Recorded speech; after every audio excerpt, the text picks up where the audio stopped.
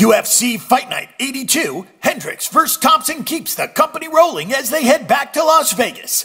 Originally, we were supposed to see a couple of heavyweights prop up the card as UFC 196. Fabricio Werdum took the belt from Cain Velasquez last June, and Velasquez was aiming to hold the title for a third time.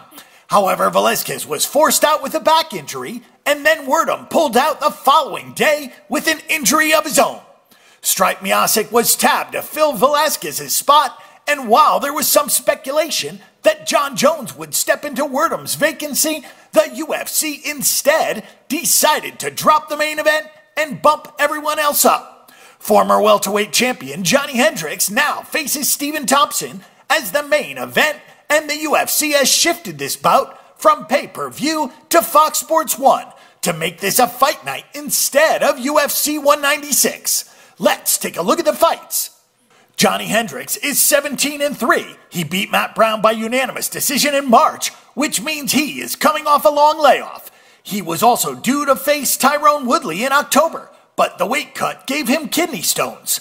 Thompson, who is 11-1, his lone loss came against Brown in April 2012. He knocked out Jake Ellenberger by a spinning hook kick in July as a kickboxer, and he wants to keep this standing up. Hendricks has used his stand-up more in recent years. He went back to his wrestling against Brown, and he should do that against Thompson.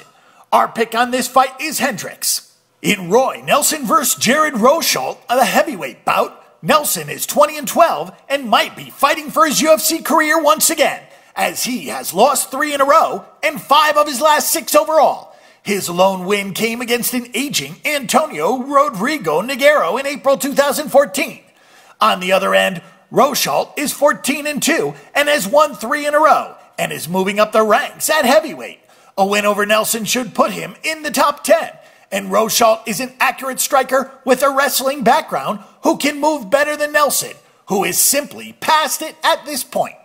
Our pick on this fight is Rosholt. In Fight 3, Ovince St. Preux vs. Rafael Cavalcante, a light heavyweight bout, St. Preux is 18-7 and was submitted by Glover Teixeira in August. But while he is not a title contender, he is still a handful for the majority of 205-pound division fighters. Cavalcante is 12-6 with 1 NC.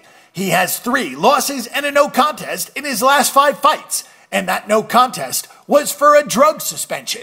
Like Nelson, Cavalcante might be fighting for his UFC career, which might cause him to throw caution to the wind, and that will just not work out for him.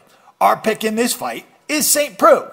Fight 4 is Joseph Benavidez vs. Zach Makovsky as a flyweight bout.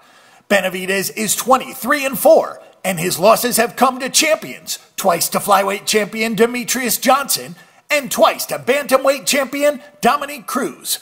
That leaves him in a tough position, because he seems to be better than everyone else.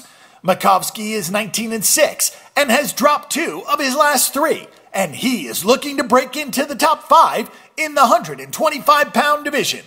He is a solid fighter, but Makovsky will not be able to keep up with Benavidez's pace, and he will eventually make a mistake. Our pick on this fight is Benavidez.